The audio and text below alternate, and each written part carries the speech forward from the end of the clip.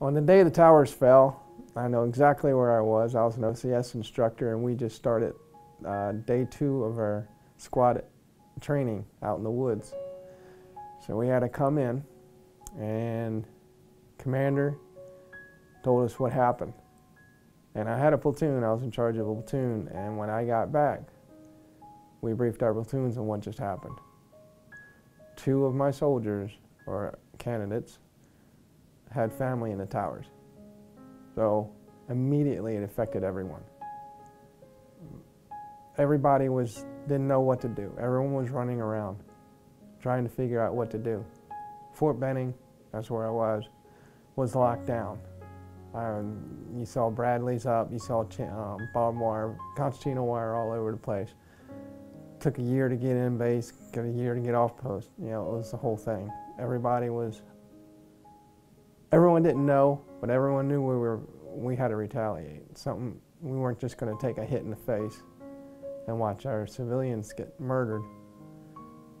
So at that point, I already went through selection, and I was on my way to Special Forces training, and it was that next year, and then Branch called me from SF, hey, guess what, you just got bumped up, so you're going to Captain's Career Course. And it was so full down in Fort Benning where I lived that I had to go to Fort Knox. So pack everything up, move up to Fort Knox, you know, knock out the Captain's Career Course, and then go back to Special Forces training.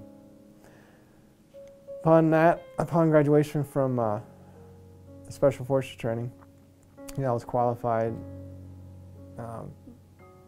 detachment commander. So I was brand new, freshest new guy, went assigned to 7th Special Forces Group.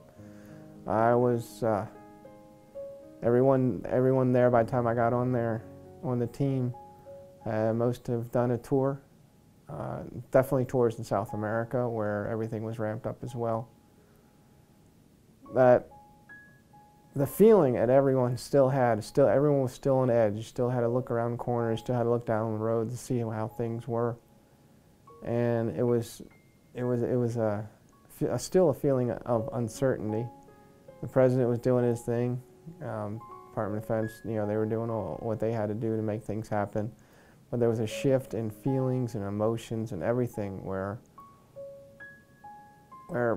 you trusted people, but you still didn't trust people the same way. And for us, you know, it was still like it was the brotherhood, and that's what we needed to do. We needed to go out and do our business, but our business was in that next rotation. The one I was detachment commander on was in Afghanistan. So we were sort of split up where we had a large majority of everyone in Special Forces in Afghanistan and in other areas. But now we were split up between Iraq and Afghanistan, so it's a much different area. We were spread a little thin, and back-to-back rotations.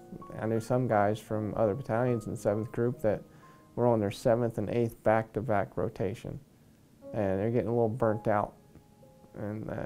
But still, you do what you have to do and soldier on and make mission. What you have to do, you always have to make mission.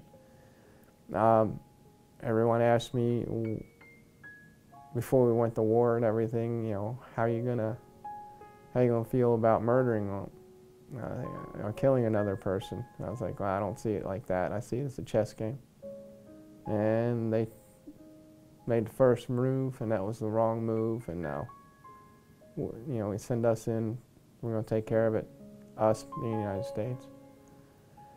I have a couple friends that were over there before that I went to high school with, they're in SEALs, and a couple other guys I went to high school with through in SF went before me, so I sort of kind of had a understanding of what we were going to do physically. Mentally, I was prepared. If I had a question and I couldn't find the answer on my team, I'd go down the hall and talk to another team. But you never were alone. You never had to worry about anything when you were with your brothers, ever. Ever. You never had to worry about that. They're always there for you and pick you up if you're down. No handouts, but hand-ups. That's the way it works. Family-wise, I was single, but I still have mom and dad and brother and a brother. And of course they were worried, but they knew this is what I wanted to do since I was like 12 years old. So I was finally in my game, in my moment, and that's what I needed to do.